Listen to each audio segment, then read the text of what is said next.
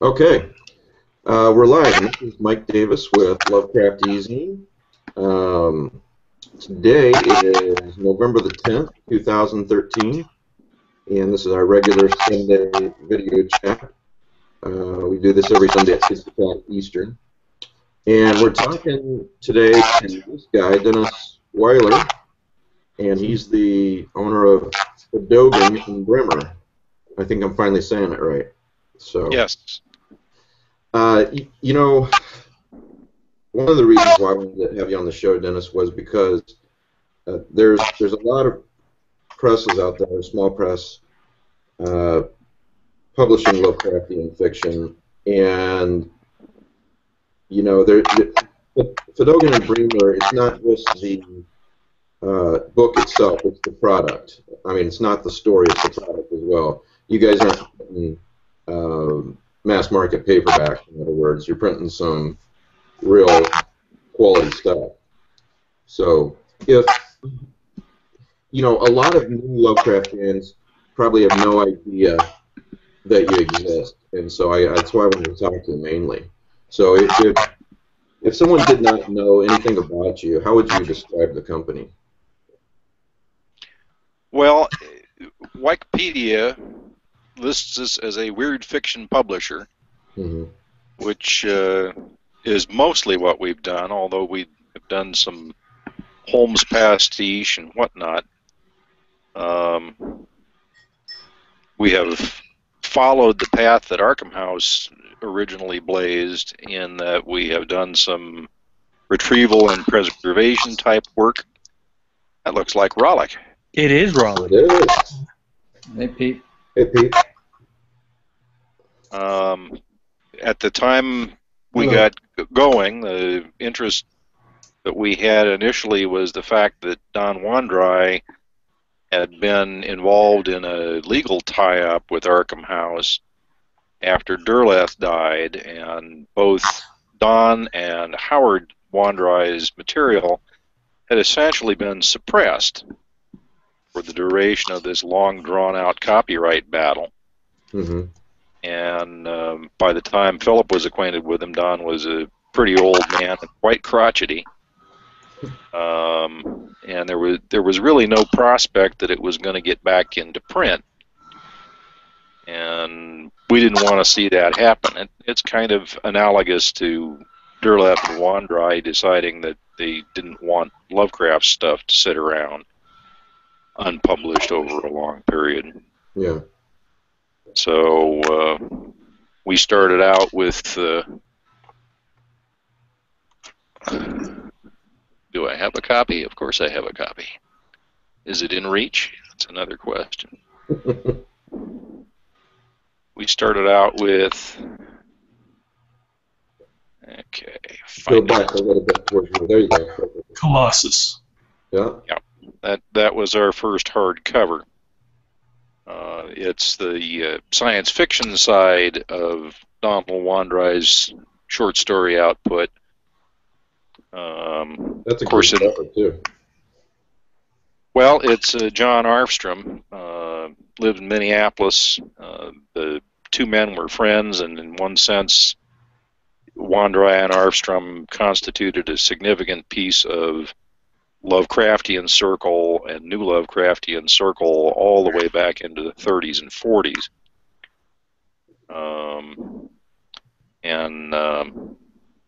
That's a piece from his gallery that I selected for the cover of our first book. In fact, it's the only one of our cover art pieces that I personally own. And some of your recent books, I just want to show. I've got several of the books that you've sent me. Let me put myself up here. World with Cthulhu. Gain Wilson did several of your covers.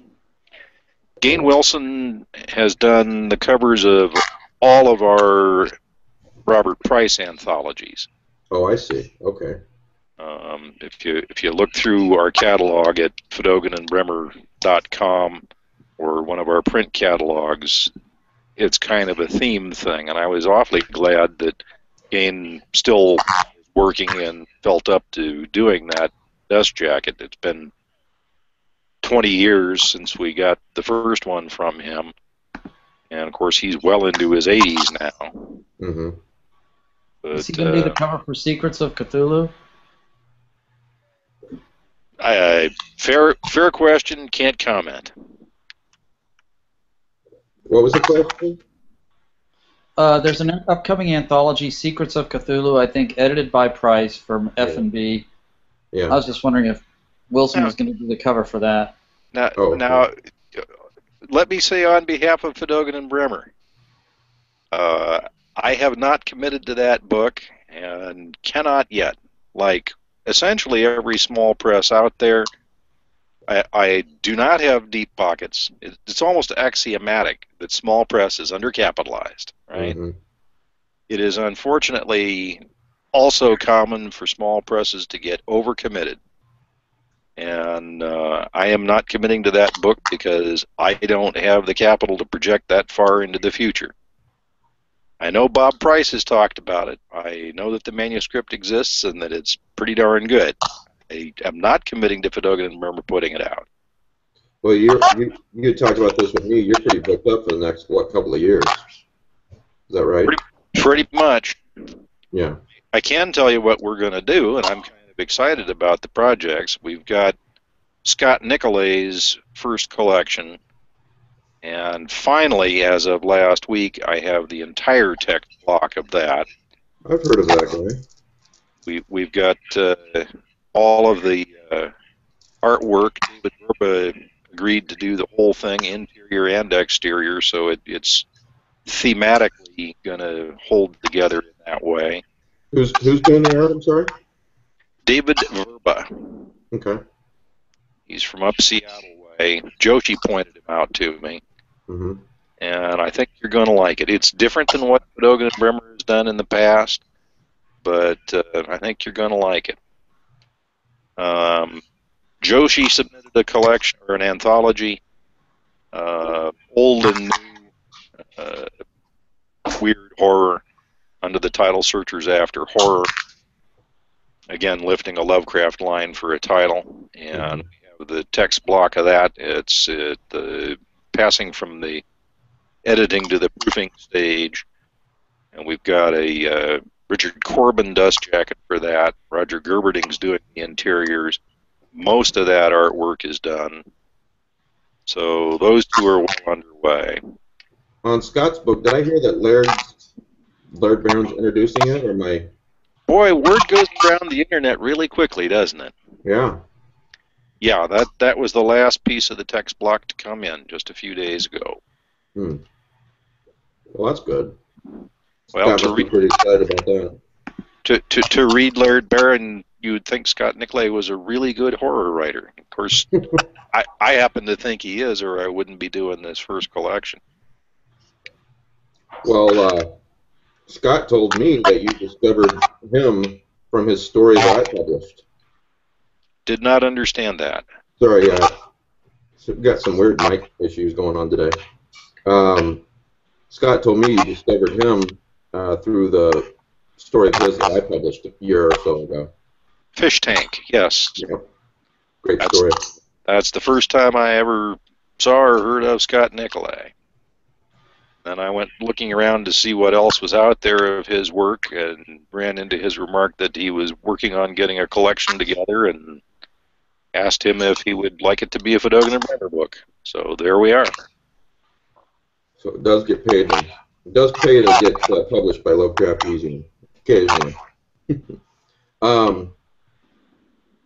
Why would, and I know the answer to this, and the answer is yes, but why would your average Lovecraft fan out there buy one of your books as opposed to another small press? Well, I guess one answer to that is to get something that'll still be on the shelf in 20 or 30 years. Mm-hmm. Library bindings, which is one way these things are termed, case-bound, sewn signatures, that kind of binding and low-acid paper stands up for decade after decade after decade. If you have an Arkham House from the 30s, it's still not noticeably more fragile than it was 70 years ago. Mm-hmm. If you have a paperback from the 50s, you have to handle it with great care to keep it from falling to pieces in your hands. And I know this from experience. I've got quite a number of paperbacks on my shelf that are probably older than the average age of the participants on this chat.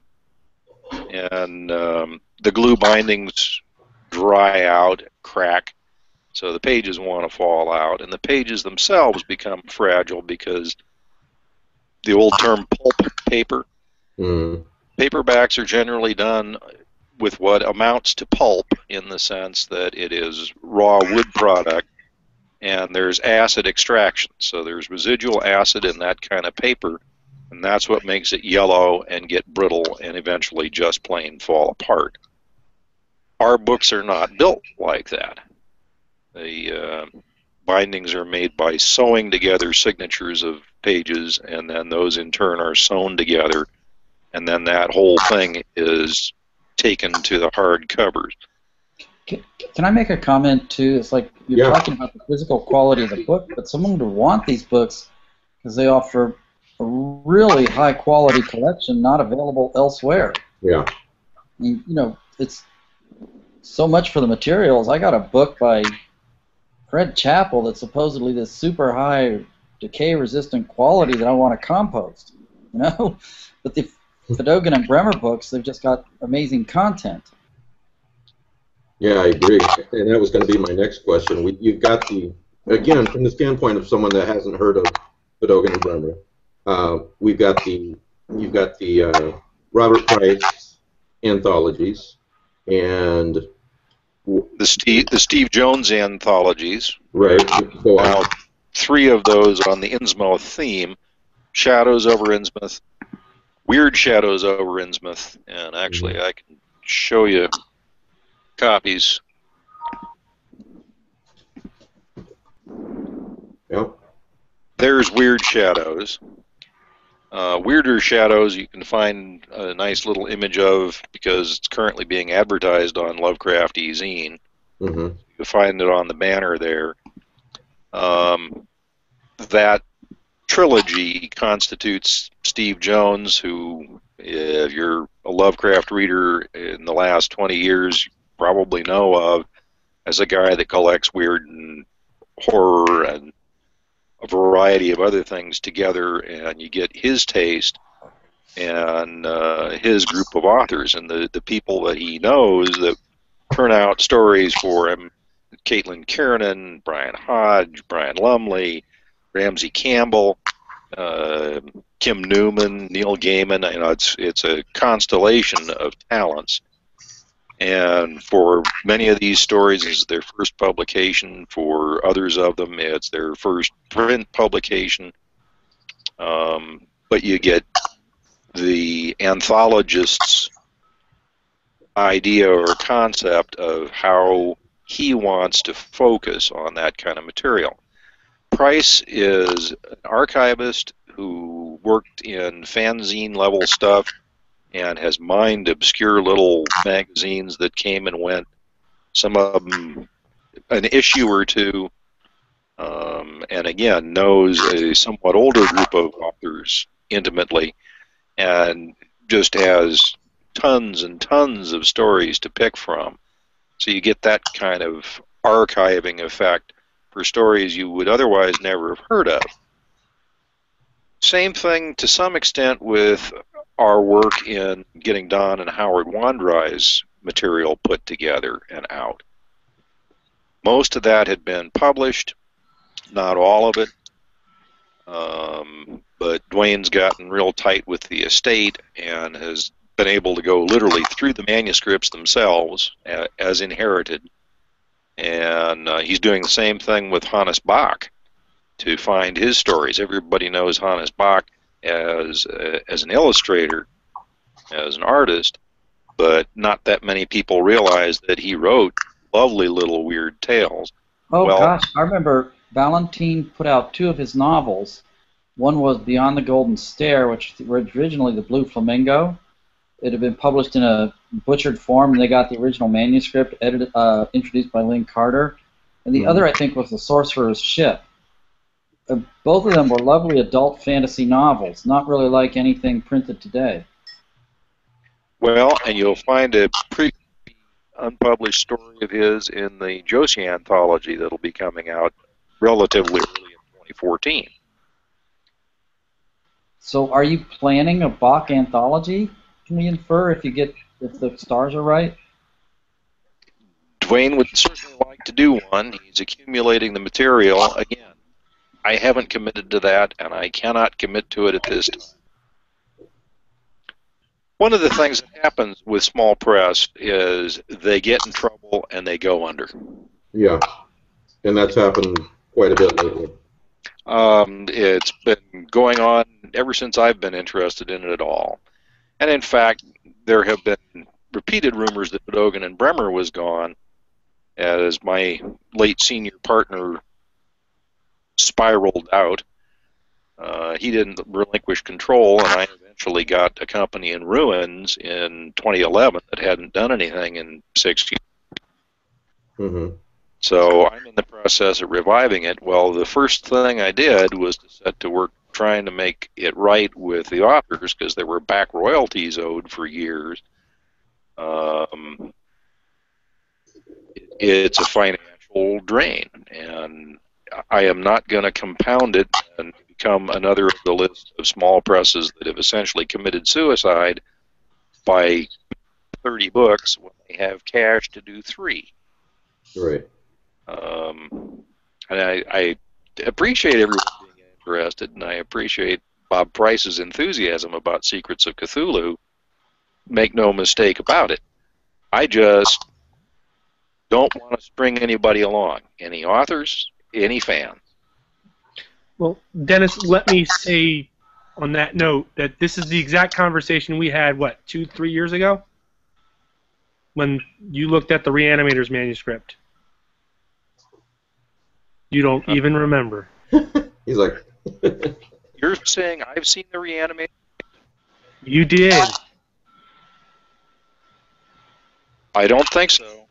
Oh, I'll have to dig through my email, but you basically sent me an email saying you would love to publish this, except you were financially committed to paying back your authors. Oh, you're talking about not the manuscript, but the proposal. Yes, that proposal and several others. But if the manuscript existed when 2 years ago, I sure didn't see it. Well, I for one appreciate that attitude as a reader. I appreciate the way that you're running things and being cautious, because we don't want to see another small press go under. Lovecraft fans. Especially not one like this one, which is really putting out a quality product. For everybody watching, if you go to fedoganandbrimmer.com, which I'll post the link later, and I'll put it on the message board now, you will find that the books are more expensive than you're probably used to seeing elsewhere. But there's a good reason for that. There's a very, very good reason for that. It's quality stuff. As Dennis said, it's going to last. It's going to be on your shelf decades from now. So. Yeah, I expect Colossus and Don't Dream, Time Burial, the Eerie Mr. Murphy to be the definitive sources for Donald Wandrei and Howard Wandrei's short fiction, probably indefinitely. Hence the desire to have library-type bindings. It may or may not ever make something that you would mass manufacture as paperbacks and sell by the pound in grocery stores. But it is something that you want preserved as part of the literature. So we put it in bindings so that when the copies go in at Brown University, which they do, actually I'm a book behind on that, but when they get on the shelves at the Library of Congress, at Brown University, heck, in Arkham and Miskatonic, for all I know, that they're still going to be there when the new S.T. Joshi III goes to go look at those books in 2082. I'm just reacquainting myself again with the catalog, and every time I do, I look at that Shadows over Innsmouth cover. That's such an awesome cover. Interesting. It's among my least favorite covers of our Dust Jackets. I actually preferred the paperback version when Ballantine picked it up. Yeah. Now, that 3 books, Shadows over Innsmouth, Weird Shadows, and Weirder Shadows, Steve Jones reverted rights, and what's going to happen is Titan Books has optioned those with him, and they're expecting to get them out as a paperback set about a year from now, is my understanding. Mm-hmm. So they will be back in paperback. For the time being, Weirder is only available through Fedogan and Bremer, or on Amazon. That's us, or various booksellers that buy from us. So far as the hardcover goes, Shadows over Innsmouth is the only hardcover we ever reprinted, and I'm getting low on it. So if you want a shelf set of all 3 of them hardcovers, probably ought to think about getting them pretty soon. Still a pretty good number of Weird Shadows. And of course, Weirder Shadows was just delivered here a few weeks back. There are many hundreds. But if you want a shelf set of all 3 in the original state, they're going to go out of print sometime in the not-too-distant future. Similarly, you look at Basil Copper work. Here's Whispers in Night. That one's down well under 100 copies. Some of the titles that have gone out of print, I'm afraid to look up on the internet anymore. We did a memorial volume after Carl Edward Wagner died, collecting a bunch of his published and unpublished stuff as a memorial, which is now on the other side of the dog, never mind, that went out of print, and we opted at the time not to reprint it, and the last time I looked at a copy of that for sale on the internet, it was in the hundreds of dollars. Oh, wow. Similarly, Robert Bloch came to us in his later years, and a bunch of his short fiction from his early career had been out of print for years. Some of it had originally been printed with Arkham House in hard covers, but prior to that had been in the pulps for some additional pulp stories. And he actually came to us and wanted kind of an archival book of his early weird fiction, and contracted that with us. And that one also went out of print, and again, the last time I saw Early Fears for sale on the internet, it was hundreds of dollars. Was that Skeleton in the Closet? Say again? Was the title Skeleton in the Closet, I think, of that anthology? The Bloch anthology. It's a collection. No, but what was the title? The Early Fears. The early. Okay. Hey, talk a little bit about the Dark Detectives one, because I have not had a chance to read that one as of yet, and it looks fascinating. Dark Detectives, I'm poking at some books here, pardon my shifting image.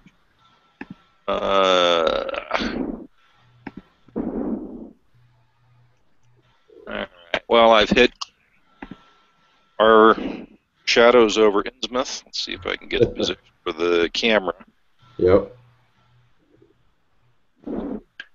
And Dark Detectives is another Steve Jones edited anthology. Oh, here's another one that if you look for it on the internet, you can scare yourself. Yeah, I have that. Don't dream. Well, Mr. Carpenter, you've got darn near everything. I don't have a copy of that one. That was ripped. It's an excellent book. Well, it's one of my favorites, and I really like Time Burial and talking about how you pace what you're going to print and where the money goes. I would like to get those back into print. Unlike some of our other properties, we do have the right to bring that back into print available to us.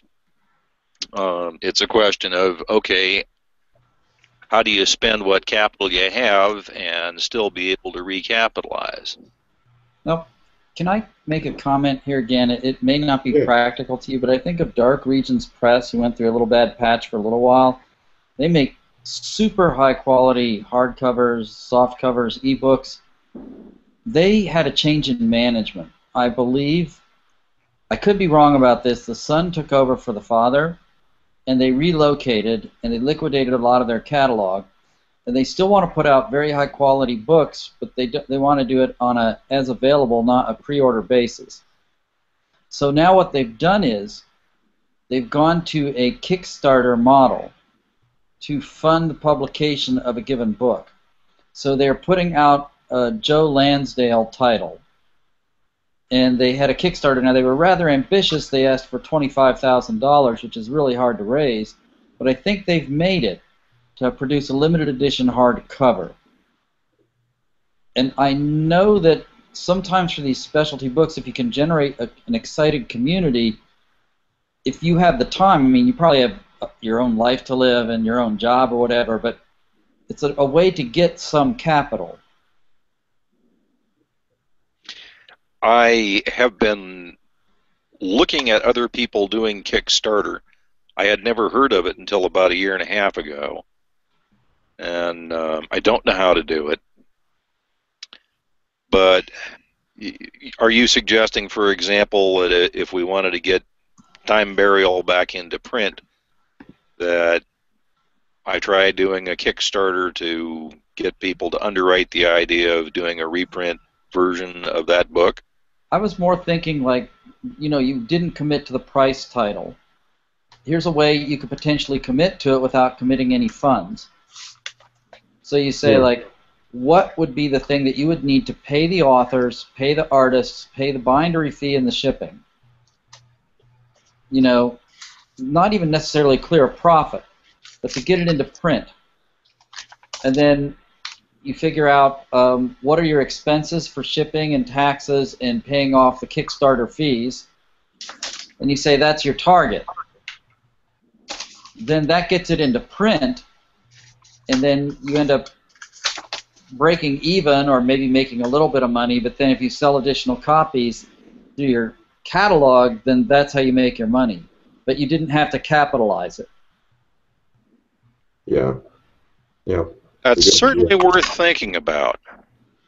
I don't, you know, I have a couple questions, but like on this particular topic, there are other people participating who have more experience, but there are also other people who run small presses who may be willing to talk to you about it, who've actually gone through the process. For example, Pete Rawlick was just a participant in a campaign that successfully funded a soft cover version of a kaiju collection. And Mr. Davis himself is thinking about doing some kind of, for a soft cover novel, I believe, right?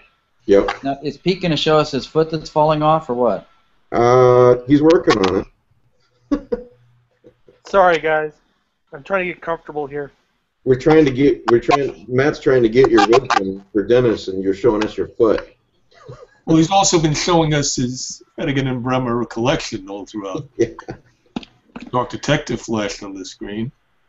Now, if you don't take anything else away from you on this trip, it's Fedogan and Bremer. Fedogan and Bremer. Okay. There we go.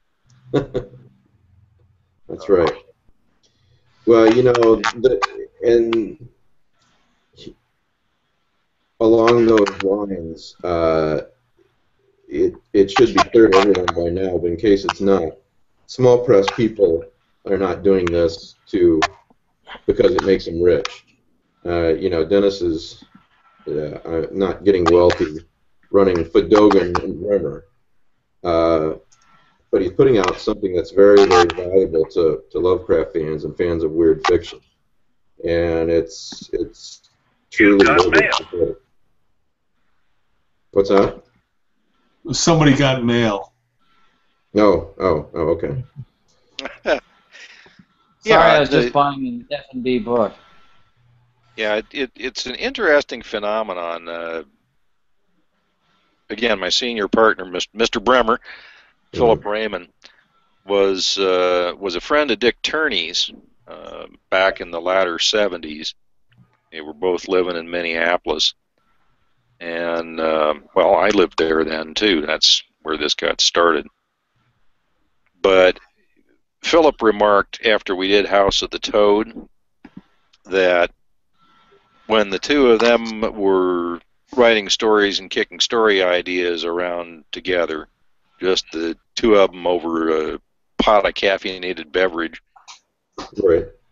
that was a wonderful, warm, collegial kind of relationship. As soon as they started work on House of the Toad, Philip became, and remained for the rest of his life, as far as I know, that wicked publisher. And Turney was always defensive toward him from then on. Mm-hmm. And I think a lot of people that buy and read books and a lot of authors think of publishers as kind of wicked melodrama villains twirling their mustaches and lighting their cigars with $50 bills. Yeah, exactly. Yeah. And when you look at what small press has done, oh man, over the last 40 years, for one thing, small press has been one of the fountainheads for people to be able to read this stuff. You could luck into little bitty magazines, fanzines, if you found them or heard about them. Of course, it's the internet age, and that's changing. For example, Lovecraft magazine. But you could get them that way and get that particular stream of stuff, or you could get small press, because Ballantine and Daw and so on didn't and don't typically pick up a Don Rondry collection or even a Robert Price anthology. You look at what Ballantine's done, what Titan is now doing. The big guys in this area are using small press as enormous unpaid editorial pool.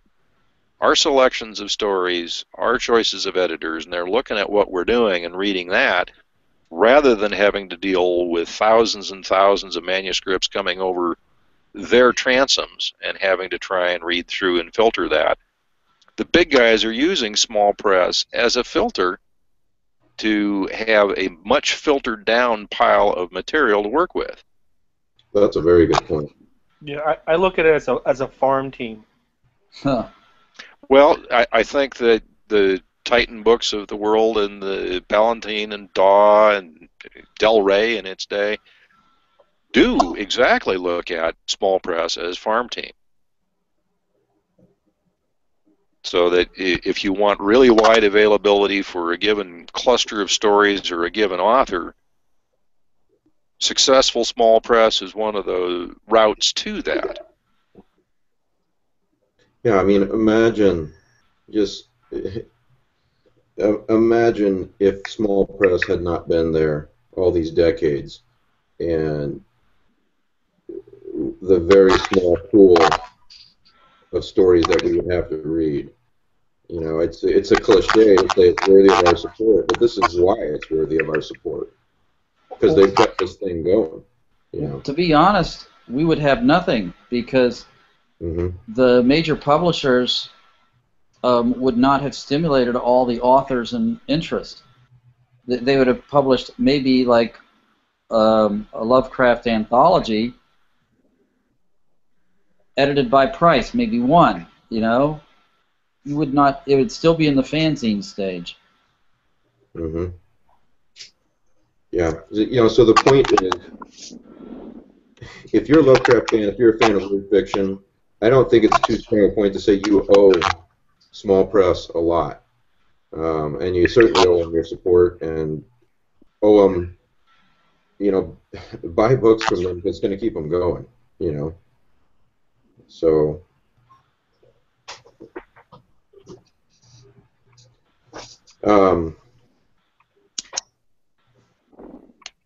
so you're committed for the next probably couple of years, it sounds like. When's Scott's book coming out again? Scott Nicolay? Let me knock on the wood here.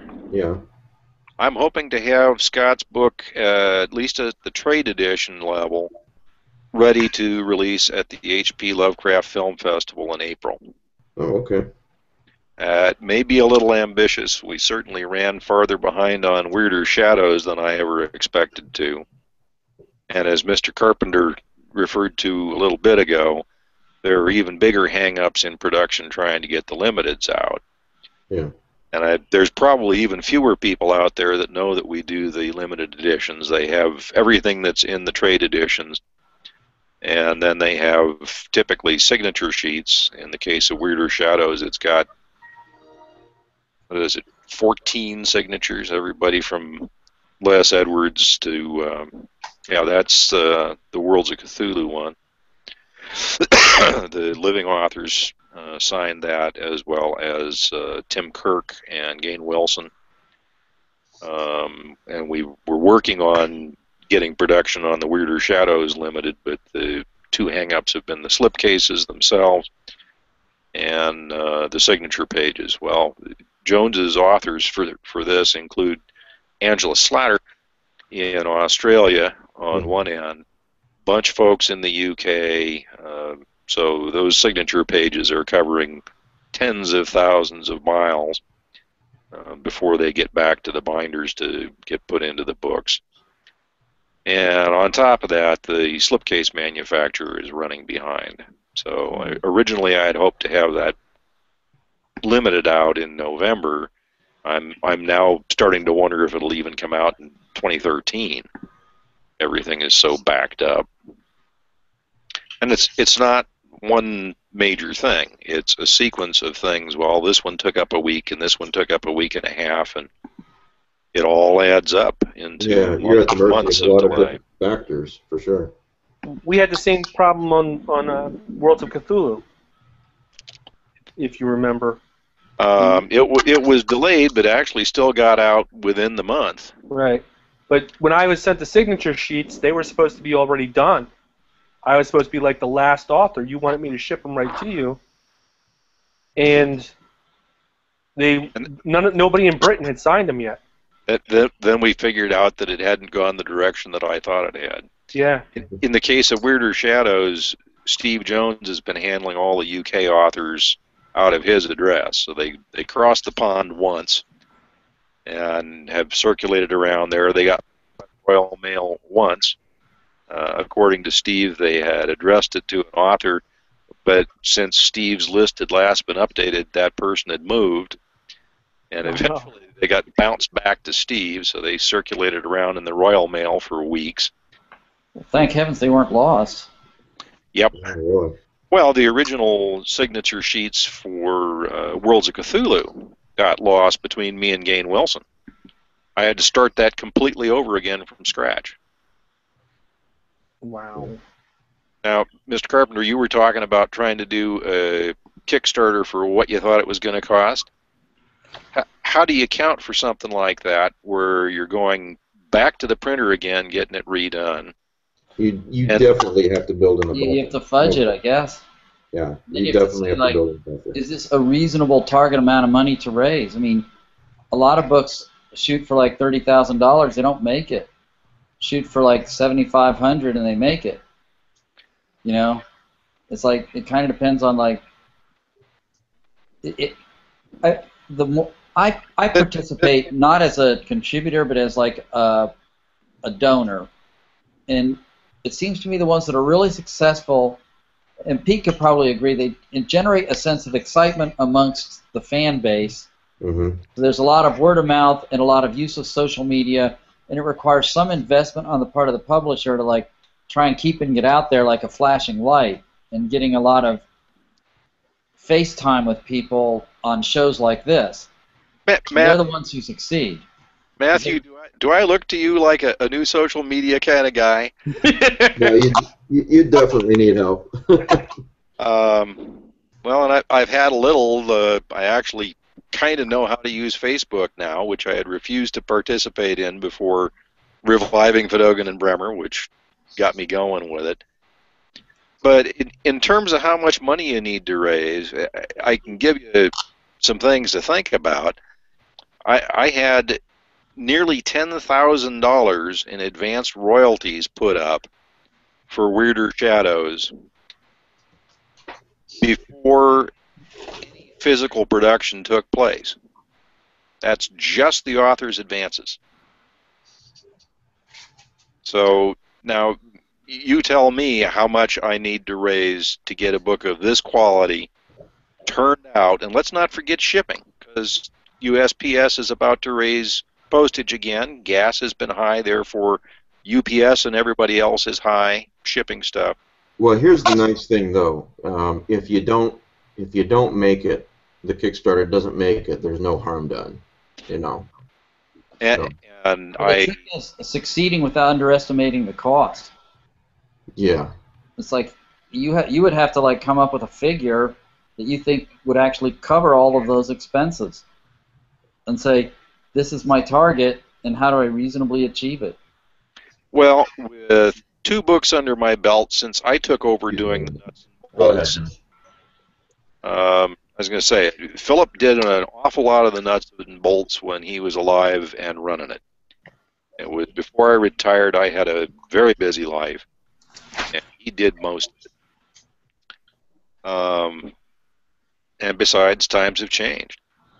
But with 2 books under my belt here, I could now come up with a pretty reasonable estimate in ballpark of what it would take to turn out, say, a print run of 1,000 or 2,000 of a given book, once I had negotiated with the authors or editors, as the case may be, to figure out those kinds of things.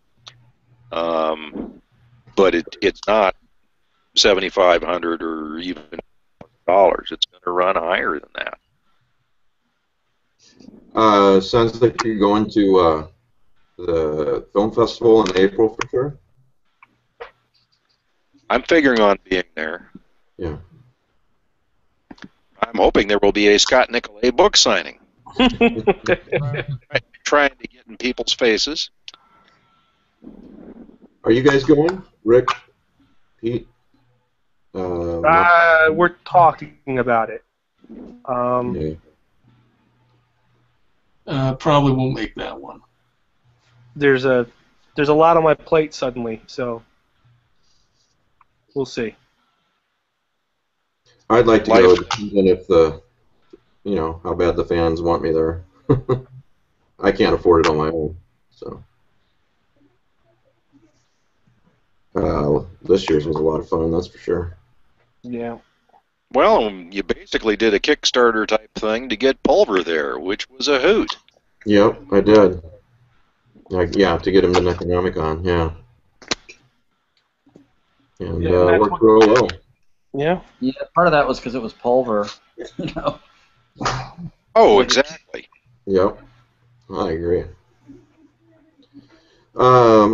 Okay, so it's Fedogan and Bremer. Fedogan and Bremer.com, and you can buy directly from their catalog there for everybody watching. Anything else you want to say, Dennis, about anything? Buy real books. Yeah. Yeah. Well, I'll tell you what, I'm very, very happy to have these on my shelf. I mean, this is just, that's awesome stuff, Trade paperbacks have their place, but, like you said, they don't last very long. So. Well, and the e-books, and by the way, I expect there will eventually be e-books from Titan of those Innsmouth books from Jones. Mm-hmm. Some of the price books are out as e-books from the original contract with Ballantine. We have not ourselves done ebooks, but may eventually come to that as an add-on thing. But the physical books themselves don't run out of batteries. Don't care if the internet's down. And I don't know. I guess I'm an old crazy. They smell good. Yeah, I agree. They also have great interior art. Obviously, I think so. Can everybody see this? Yeah. Yeah. All right. So, can we see that? No, go up a little bit The and signature, back. we can always make it out. There you go. Click on it. Happy Make it big, Mike. belated birthday. So it says, "Happy belated birthday, Philip J. Raman." It's Raymond. Raymond, sorry. Always was. And then there's a "Hello Q" from D.H. Olson. Oh, nice. Hello, Hugh. When Hugh Cave died in Vero Beach, a good portion of his library ended up at the library sale. Well, And an astonishing amount of Wandry's stuff was trying to get into a dumpster shortly after he died. And Dwayne Olson and a few other people saw to it that all the manuscripts that could be salvaged were salvaged. Don Stransky bought up most of the remaining Howard Wandry art, and it's available for sale, and you don't want to know what he's asking for it. But if you want to see a bunch of that artwork, it's published in places like the Erie Mr. Murphy and Time Burial. Since Howard was also an artist and did all kinds of weird stuff, we were able to use those things as the illustrations for our books. So you get their art with the texts. Mm-hmm. Nobody's come looking for paperback rights to that. They're available. Somebody wants to do it. In fact, you should be able to find out about that by contacting Dwayne Olson. Tireless editor of the Wandry work and archivist of other stuff. We'd mentioned Hannes Bach earlier. He's getting a lot of Hannes Bach unpublished and published stuff together. God knows where Hannes Bach's artwork is at this point. It's gotten scattered and sold all over the place for years and years. He was prolific. Centipede Press recently put out a book of surveying his art. Yes. And it's quite lovely. Yeah. Centipede, wow, that's some quality stuff too, but very, very expensive. So. Well, thank you for inviting me. Yeah, thanks for being on the show, Dennis. Can I ask you a question before you go? Yeah. You might not be able to tell this, but the relationship between Arkham House and Fedogan and Bremer, I guess, is kind of stormy, but they look to me like they're barely hanging on by their fingernails now. Do you have any insight as to what's going on over there? A little that I could talk about. When we were expanding in the 90s, the big problem was and continues to be trying to get distribution together. I'm in working with Baker and Taylor to get a vendor relationship with them, and they make it awfully difficult for a small press compared to a big press. And Arkham House had at that point a pretty fair distribution network, and Philip met with April Derleth, who by then had taken over the company.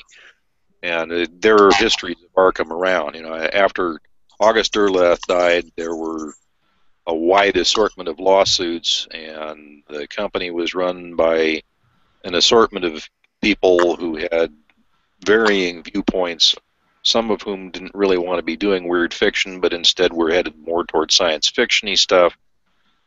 And that was a real stormy period for Arkham House. When April got old enough and took an interest, she actually took control of the company and got it back on a track that worked. And as I say, she and Philip, my senior partner, Philip Raymond, got together and worked out a distribution agreement to have Arkham House be the principal distributor of Fedogan Bremer for a number of years, all of which was starting to go badly after her stormy divorce, and there were a bunch of lawsuits starting in 05, 06, and the company was getting in some trouble, and she grew ill and died. Well, the next generation folks have not been much involved, but are now trying to retrieve the company again from a number of lawsuits and estate issues. So Arkham House is still, they have actually done reprints of some of the older Lovecraft titles. They have noticed we had some on the table at Necronomicon that we carried on their behalf. So we are in production in a limited way, but the real hang-up is, in essence, when the lawyers quit picking over the bones. As nearly as I understand it, their intention is to resume active production of new stuff if and when they can, but the if and when is winding its way through state and federal courts, because there's a bunch of those assets that are tied up. So does that answer the question? Pretty much. It's all the lawyer's fault, you could say. Well, I think all this is. in all fairness, I don't think that it's entirely the lawyer's fault. I mean, what the lawyers do is what the lawyers do. Yeah, I know. April had done a better job, like having a proper will and so on, it would have been better. And I guess if that's another parting shot, you don't know when you're going to sicken and die. Try and have your house in order. Make out a will. I don't care if you're 25 or 45 or 65. Goodness knows, in my circle of acquaintances, a remarkable number of people have died between ages of 45 and 65, mostly unexpectedly. Well, I'm leaving everything to Pete Rollick, so he can run the show after I die. So. Because I was just thinking the exact same thing about you. About me? Let me ask both of you. This is an internet conversation with some witnesses, sure, but have you made out well? Yeah, I do. We have. I don't. No, I should. I need to. I can give you some insight to what went on in Arkham House. The last few stuff they did was with George Vandenberg of Battered Silicon. He did the August Derlitz Quartet paperback collection, and he did the Arkham Sampler. And they were coming out pretty well with a lot of regular stuff, but when April died, that messed up the relationship with George.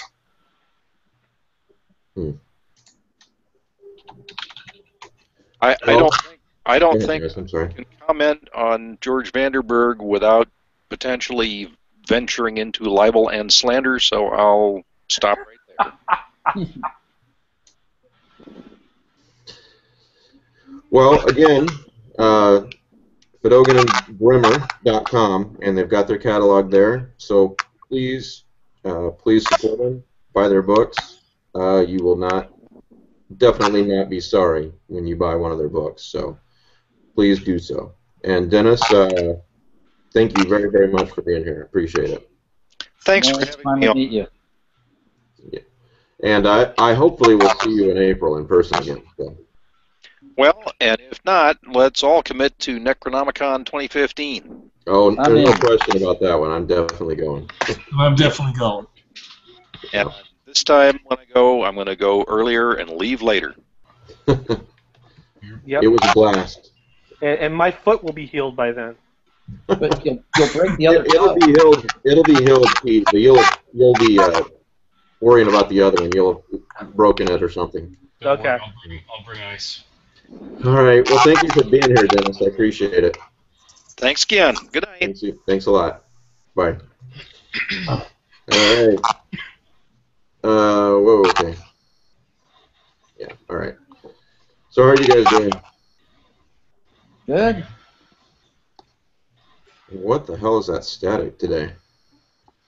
I What? don't know Dennis, but Seems to be Hey, something Mike, I wrong have with to the say, microphone. in front of everybody, I really enjoyed From a Buick 8. oh, good. It is not mythos, but it certainly has a Lovecraftian sensibility. It does not work as well as a novel, for example, like Joyland, but as a series of vignettes and just a concept and an atmosphere, I really liked it. I'm putting it on my permanent shelf. Plus, it's very, very, very, very nostalgic. What the fuck? Did you get that vibe from it too, the nostalgia? I was more struck by how he was trying to say the inexpressible sense of the weird, how that there was no means of describing or understanding this. Right. It just was, and it had to be. It's like a shark is. You know, you respect the shark. You don't have to fathom what it's thinking. You know, you just have to understand that it's dangerous. The fact that there was no ending, no explanation, it was very sloppy. And it was just so strange. That's what struck me. Yeah, I'm sure that it not being explained would turn some people off, but you know that's the way. You know, they did make that point that you can't understand everything. Some things just cannot be understood, I should say. Yeah, one line I really liked. I'm going to get it wrong, but it was like, it's not really a Buick. We have to see it as something, so we see it as a Buick. Oh yeah, yeah. It's a way that your mind is trying to make sense of something it can't make sense of. Well, that's the argument of Cthulhu being portrayed as an octopus. Well, Yeah. that's also the argument of Randy Campbell's The Render of the Veils, Right. that we don't perceive reality as it really is. We all really look like horrible Shuggas creatures. No, man. We all look like Brad Pitt. I know I do. I used to, but then I ate him. For anybody that hasn't read it, it's by Stephen King, From a Buick 8, and no, it's not like Christine at all. It is part of the Dark Tower series. Is it? It is? I haven't read that Dark Tower series. I think the guy who dropped off the car was one of those low men who work for the. See, that was completely unclear to me. I've not read the Dark Tower series. Yeah, me either. Well, you should. It's one of King's best work. But he's got a lot of things that tie in outside, like Hearts of Atlantis and what's the other one? Was the Crimson King, Insomnia? I think it's Insomnia. Well, it's about. Let me just set it up for those who haven't read it, because God, I can't recommend it enough.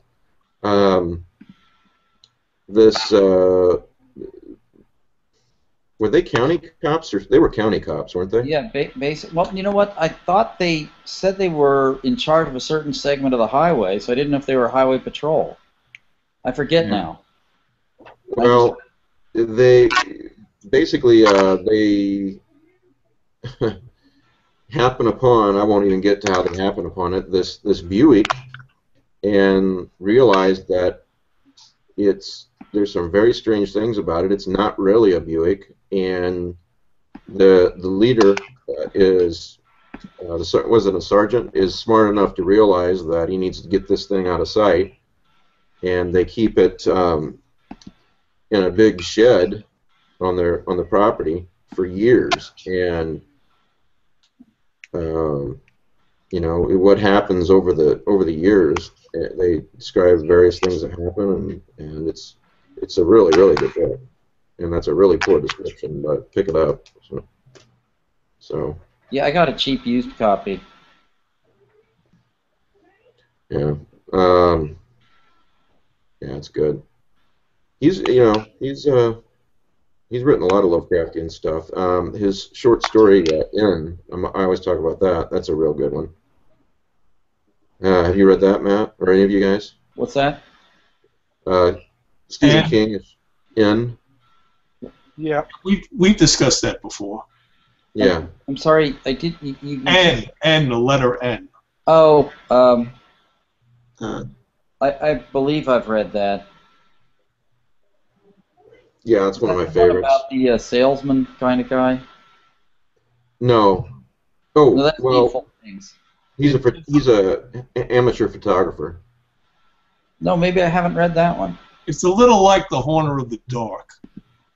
There's imagery from Horner of the Dark in there. This amateur photographer, he stumbles up on this pretty isolated field, and there's these stones in the field, and that's all I'll say about it. But if that doesn't ring a bell, you haven't read it. No, you know what? Didn't you link that to a Animated. graphic novel? Yeah. Yes. Yeah. No, there was a short movie, right? Yeah. It was kind of a comic movie, yeah. Yeah, I really like that. Yeah. Yeah, and I would also recommend just reading the text too. And I also listened to it being read. I have the audiobook version of that collection as well, and that's a great way too. So, and that is just, I mean, I think Stephen King did it real well. It's just a spooky, moody, atmospheric story. Well, you see, the lack of explanation worked in a horror can work very well in a horror novel. But he tried to write a mystery like that called The Colorado Kid, which was the basis for that TV show that I can't think of on the sci-fi side. Haven. But it didn't work in Colorado Kid, because if you're going to write a mystery, you better have a solution. You can have multiple solutions, but you can't have no solution to a mystery, a murder mystery. That's a very good point. I've never heard it expressed that way. Huh. You know, you can leave it ambiguous. You know, you only know it's one of two people or one of three people, but this you really didn't know who could have done the murder. Well, does it? Go You ahead, say Pete, that, sorry. Rick, and all I can think about is the end of Clue. All right, but that's. I mean, even though that may not have worked, you did get multiple solutions. Well, you got one solution. Yeah, it all depended on one or two things, you know. Yeah. Who had the gun? And Well, that's also like they used to do round robins of mysteries, yep. and they once had one called Ask a Policeman, which Dorothy Sayers was involved in. And as all the problems you have with round robins in horror stories, particularly mythos fiction, you can't believe the problems that you have reading this story. Because what happens is, the way they did it is one guy sets up a murder. They got 4 best-selling mystery writers of the 30s. Dorothy Sayers was one. I think the other one was Gladys Mitchell, I think. Can't remember the 2 others. They all swapped the detectives and had them solve the crime. So you got a Lord Peter Wimsey mystery written by somebody else. They all came up with alternate solutions of how this guy got murdered. So the guy who was editing it then had to reconcile everything. So it's like everybody on the same day decided to murder this guy and shot 5 different bullets into this house. And somebody totally differently hit him. Nice. It's like, I don't know if you ever read the Illuminati Yep, the trilogy. trilogy. They did a parody in that of the Kennedy assassination theories. There are 5 guys having a crossfire when Kennedy rides through Dallas. You know, like one of them was John Dillinger, one of them was Fidel Castro. You know, was somebody working for Castro. You know, there were all these different shooters, and they were all trying to kill each other, and they just shot Kennedy by mistake. Well, I was wondering when we were going to get to that in these video chats. We need to solve that little issue, don't we? The JFK murder thing. Can we get that solved today, or As a Lovecraftian story? What's that? As a Lovecraftian story? Well, that's probably what happened, yes. The But Mygo took his brain? It's just Lee Harvey Oswald, man. Well, the Illuminati trilogy is technically a Lovecraftian novel It is. because it's revealed. You know how August Derlitz always had great old ones buried under five-cornered stars. Yeah. Sothos is buried under the Pentagon. Oh, I get it. Yeah, that'd be perfect. I remember an older story by Stephen King. I don't know the name anymore. It's just about a guy who stumbles in a deserted town, and there's kind of an apocalyptic cult, and they worship a giant worm, and he hears this cult is chanting, "Mighty is our Lord the worm," or something like that, and then the guy sees this creature, and he becomes mad, and it's the end of the story that he's lies in his bed and can. That's Jerusalem's Lot. Right. I don't know the name of the story anymore. It was lost by King, and it was really Lovecraftian. Jerusalem's Lot, Pete says. Yeah, Jerusalem's Lot. It's sort of almost like Rats and the Wolves, though. It's very well done. Yeah. Yeah, that's a good story. Yeah. That was one of those stories which, when I read it, I said, I've read this hundreds of times by Derlitz, but King just stylistically does it better. It was the old guy inheriting the house, and his ancestors were in some mythos cult, and well, that's what we were talking about on our writing chat the other night. That there's a lot of stories that are the same idea, but it's the execution that counts. Yeah. Yep. And of course, fire takes care of everything. Or apparently water, which I found out Friday night. In the in our Call of Cthulhu game. Oh. Well, that goes back to Frankenstein meets the Wolfman, if you really think about it. They get killed by a flood. They don't get killed, they get swept into the next sequel. Yeah, well... It's a time flood. No monster really ever dies in the movies. Of course not. They're making too much money. That's right. For the filmmakers. So what are you guys reading? Well, I just got in the mail my version of Ian J. Colbard's The Shadow Out of Time. Oh, the graphic novel, yeah. Yeah, so it finally came out in the U.S., so that's what I'm reading. It's good. I've read it, yeah. I won't spoil the ending for you. It has to do with handwriting. The window. Oh, wait, wrong book. Don't confuse us by bringing in Dagon. You fool. What's his name is dead. What was his name? You fool, Warren. Warren is You fool, Warren's dead. No, wrong book again. What about you guys? It was a picture. Hmm? It was a photograph. Well, I just finished Whom the Gods Would Destroy by Brian Hodge. It's a novella, and I thought it was pretty damn good. It's coming out next month, so. Yeah, it's available for pre-order, so I pre-ordered it on Kindle because I can't get a print copy anywhere. It's hard to do with dark views, is what I hear. By the time the book comes out, all the limited edition, there's a limited number of prints, and they're usually all accounted for already. So, which I don't know why they do it that way, but. Well, like our guest was saying, they've got a business model. They want to keep their margin. They can't probably print excess copies, and they need to sell what they print. Right. Yeah, true. They know how many they can sell. Like, I didn't want to say anything, but he made a print run of 900 copies of The House of the Toad. You know, that's a lot of books to sell. Yeah.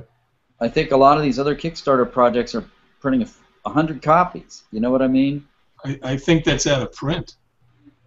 Yeah, it finally. Yeah. I didn't see it on their website when I was looking at it earlier.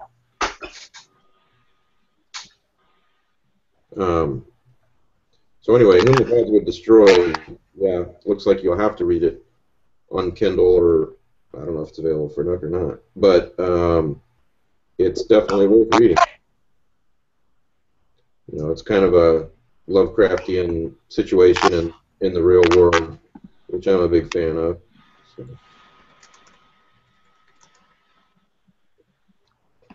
So. What else is anyone reading?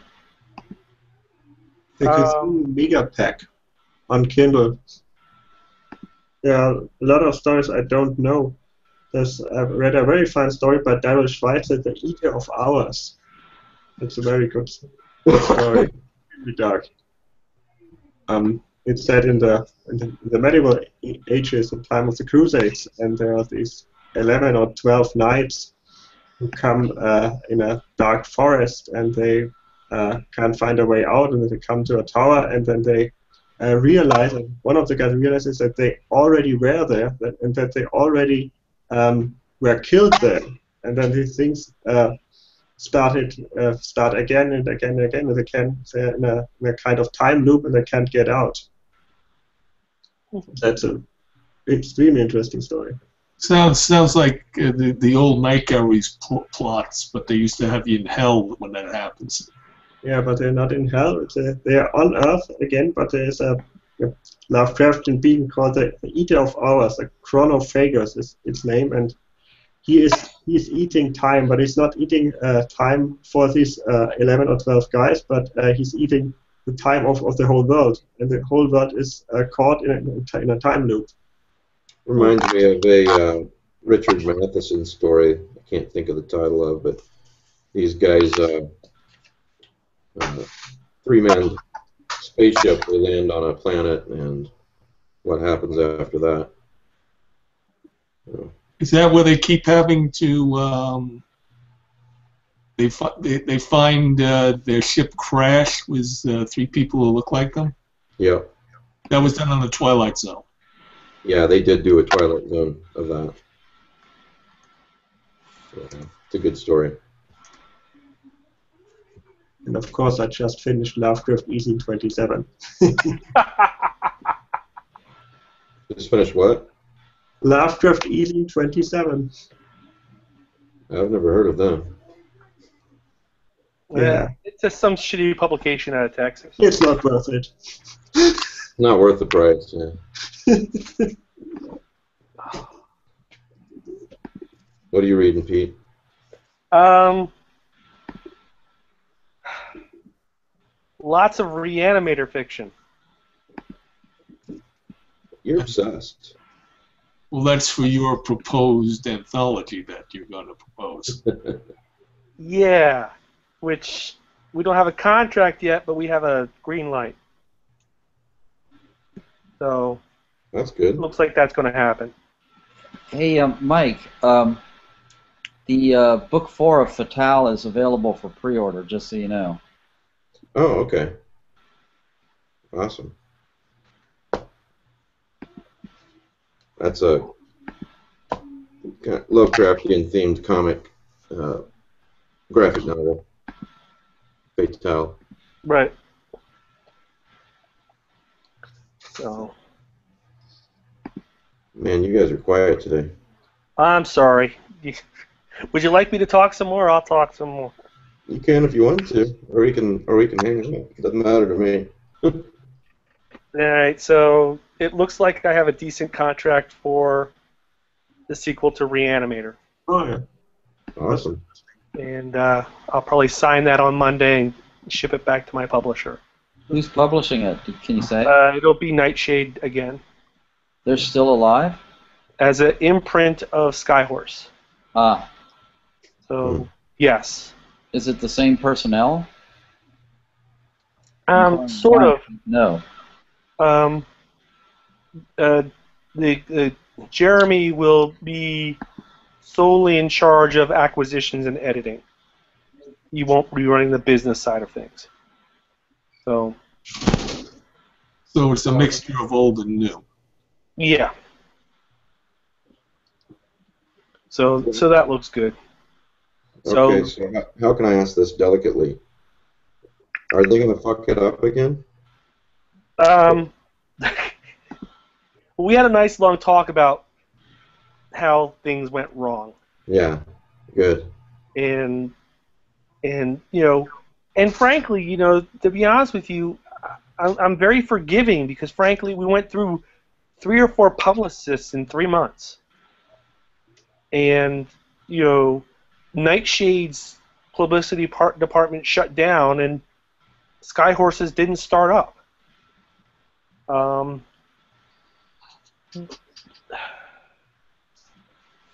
There are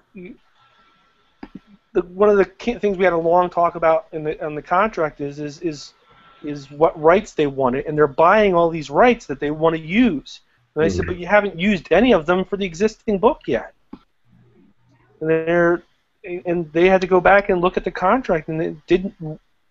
I got the real feeling that there was some disconnect between what was expected and what was reality on some of their part.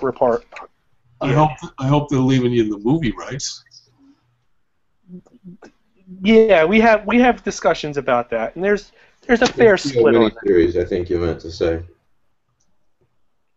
So, right? What's that? HBO miniseries, I think you meant to say. Yeah, I'd love to have a HBO miniseries or HBO or Showtime or Stars. Stars would be better because they'd be more gore and skin.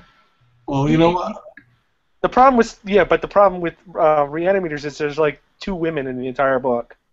But see, that's the book version. Yeah, right. Yes, of course. We can make Dr. There's going to be some lesbian scenes and stuff. I think Dr. Hartwell should be a woman. Yeah, they'll do Dr. Hartwell as a woman. See? Of course, because that's going to make sense. But I always wonder about because you and I use a lot of public domain characters and things. You can do that in a literary thing, but if you start to go into movies, do the rights become everybody's using things from H.P. Lovecraft. Right. But if you start to do a Cthulhu movie or a Herbert West movie, does some different legal argument kick in? Well, I would suggest that if you were to do another Herbert West movie, as long as you did not reference really anything in the first 3, you could get away with it. And as long as you didn't use the same script. Wait a second. I mean, how can there be so many Three Musketeers movies? Yeah. I mean, they all have the same basic plot. Save the king, the queen. Right. Hey, guys, I'll be right back. Cardinal Richelieu. But that's all public domain. The issue there is if you can't use dialogue that somebody invented in the previous movie. Right. You can use dialogue that was in the novel. Yeah, and I guess there was the example that we can use is the League of Extraordinary Gentlemen movie. Yeah. Well, first of all, for the book, there was some question about whether or not you could use Fu Manchu, and they got around this by calling him the Devil Doctor. Well, they didn't use Fu Manchu. Right. And then for the movies, they didn't use Fu Manchu, and they didn't use Moriarty either. Well, they did kind of allude that he was Moriarty at the end. Yeah. And But it was the Invisible Man was the problem. Right, and then the Invisible Man, apparently the movie rights were locked up on that. So they used somebody else instead of Griffin. But you would have thought that the Invisible Man would have been public domain since it was written in the 1890s, and it wasn't. Right. So. Yeah, there are ways around it if you want to get creative, but sometimes I think it's just easier to, and even though, you got anybody else aware of the lawsuit that happened over League of Extraordinary Gentlemen? No. Well, even though Alan Moore wrote the book, or wrote the comics over the course of several years, and they were published in episodes, in individual issues. I forget who the writer was. A screenwriter came forward after the movie was released and said, I had proposed a similar plot back to Warner Brothers decades ago. Yeah, Win Scott Eckert had to testify in that case. Yeah. And, you know, he called the movie Cast of Characters. Right. And he actually claimed that Warner Brothers had used Alan Moore to create this, you know, basically to backfill a story so that they could do this story without paying him. And Yes, I heard that before. yeah, You know what used to happen in old Hollywood? If they wanted to make a movie similar to something else, they would find the book that was similar and buy it. right. Like The Wolfman is a success, so I forget which studio it is. It might be Columbia. They want to make another werewolf movie, so that's going to be. So is there any books lying around? Oh, The Undying Monster. Let's buy that. They got a complaint. We say we got it from this novel, which they follow pretty faithfully. Yeah. There was another Wolfman movie. So what happened with the Moore trial? I think they settled. I'm not sure. I'd have to go back and read my notes. Well, a lot of settlements are just because Right. less expensive for the studio to settle rather than continue to pay legal. Yeah. You know, a lawsuit that happened just a couple years ago that I found very interesting was the Australian group Men at Work had a huge hit Down Under. Yeah.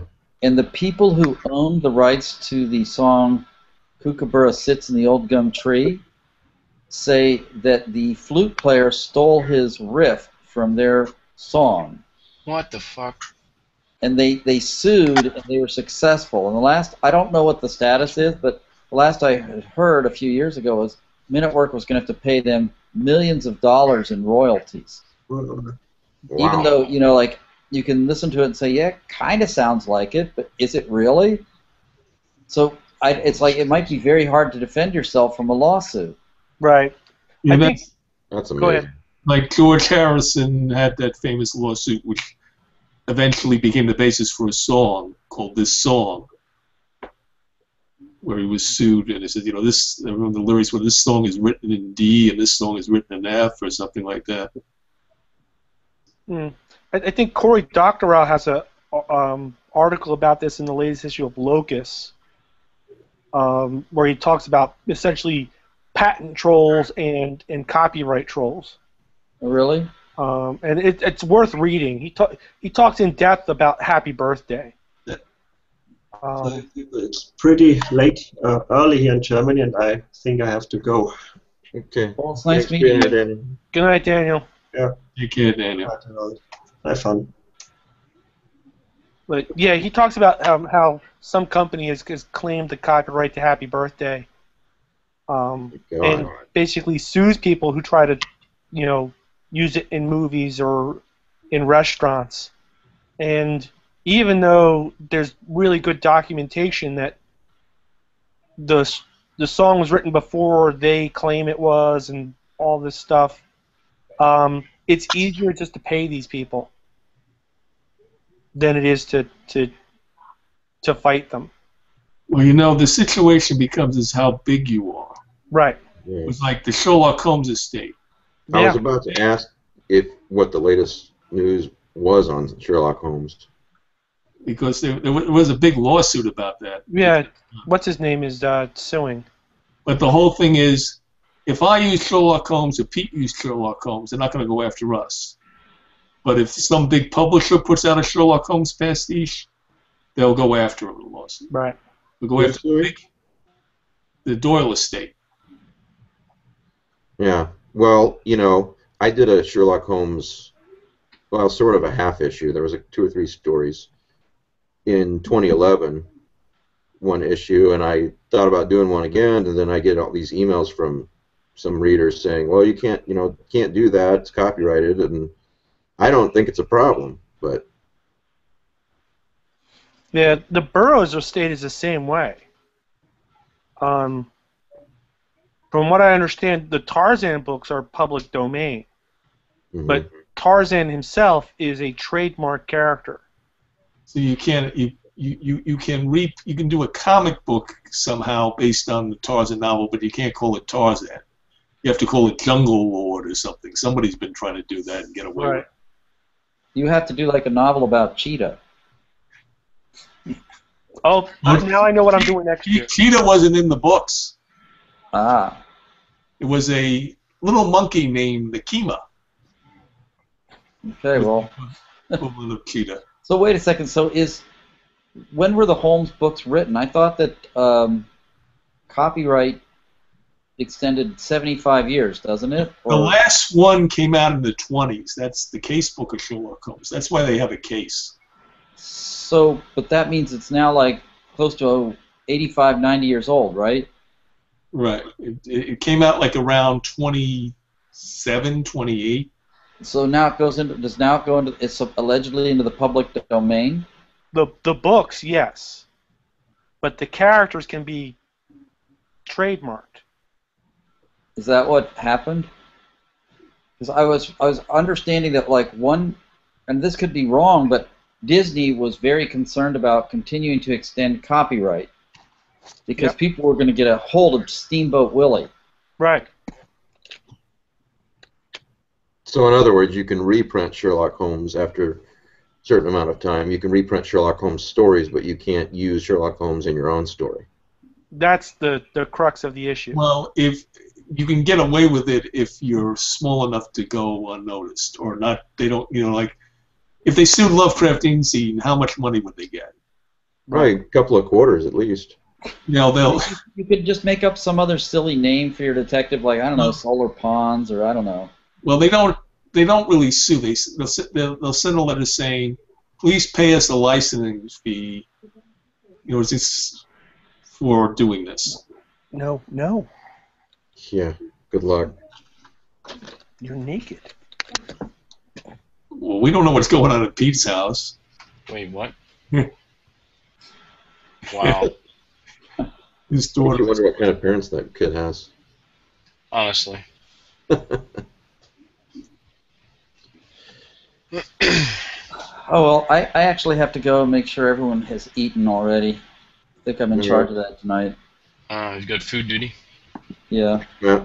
Awesome. This was a lot of fun. Thanks. Thanks. Good See you to later. meet you. Talk to you soon. Yeah. Boy, Joe hasn't come to these in a while. He was at the last author chat. At the what? The last author chat thing, a little Wednesday night thingy. Yeah. One is I got some weird notification. Chat. Or Wednesday chat. Our private chat. Yeah. I got some weird notification on Facebook that he's going to be in New York next Saturday. What? What? And he's going to some concert in New York, according to Facebook. Oh, that's got to be. You take us in the bathroom, Pete? What the fuck?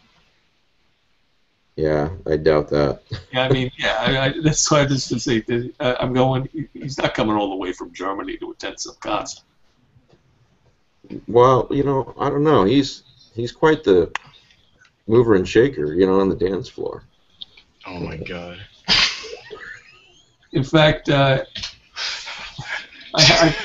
was I hoping this he picture would of him dancing, and I'm Just like me. there you go, in your red shirt. Who are we talking about? No, I printed out. According to Facebook, he has invited me to attend a concert with him. I think you just got fucking spammed. For Steinway artist Alina Kuzanrova at Steinway Hall in 57th Street. Huh. I think you can safely ignore that. Yeah, I think that's you've been. Yeah, I think his email's been hijacked. Yeah. Probably from that guy he was complaining about for 45 minutes on Wednesday. We're public now. What stays on Wednesday chats remains on Wednesday chats. That's right. Oh. It is not recorded. It is not broadcast. Oh, yeah. You shouldn't have re-recording this now. Yeah. You should have this turned off. So So I I am, apologize, man. Little girls wanted to come in and say goodnight. All right, well, let's discuss something else. I was telling Mike earlier I saw 3 John Carpenter movies over the weekend. One of my favorites, or, well, let's just say 3 of my favorites, but I'm glad you finally saw The Fog. The Fog, I saw Prince of Darkness, and I saw The Thing.